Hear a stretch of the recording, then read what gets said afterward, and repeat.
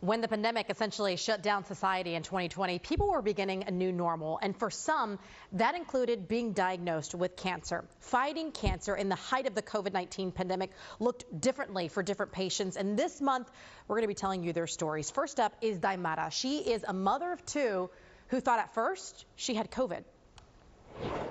For Daymara Cano, family is life. Her world are her children. And in June of 2020, Daymara was navigating her new normal with her family like so many of us, working from home and remote learning. With the pandemic, being at home and having the two kids at home and doing, like working from home and doing homeschooling and everything together, I felt that it was too much. And that's why I was all the time like very tired.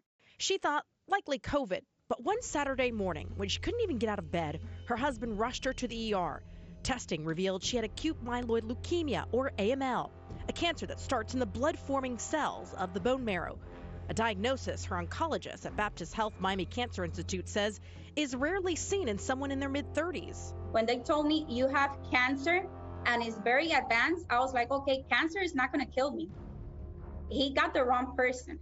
And what would follow would be an aggressive regimen in the height of the pandemic that included chemotherapy, a stem cell transplant, and being away from her children for 2 months. We had to keep her away from her family. We had to keep her away from her kids because she absolutely did not have any immune system for many months.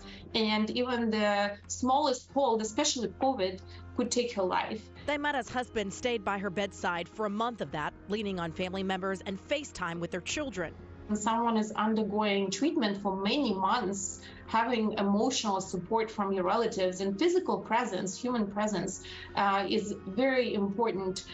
So I can only imagine just how stressful and lonely it was for our patients. For these patients, human interaction consisted of Dr. Lila Linares and her staff. It was hard. I mean, listening to the diagnosis by myself and being by myself pretty much in the hospital for 2 months.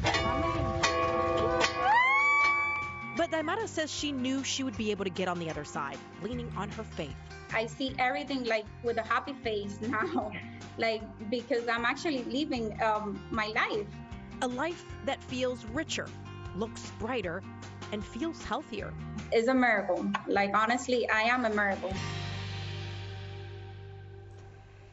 And Daymara says she is doing well now. She urges everyone to listen to their body because sometimes we keep moving on, putting off the messages that it's sending us. And next week, I'm going to introduce you to a spunky 8-year-old girl who got really tough news at the age of just 4.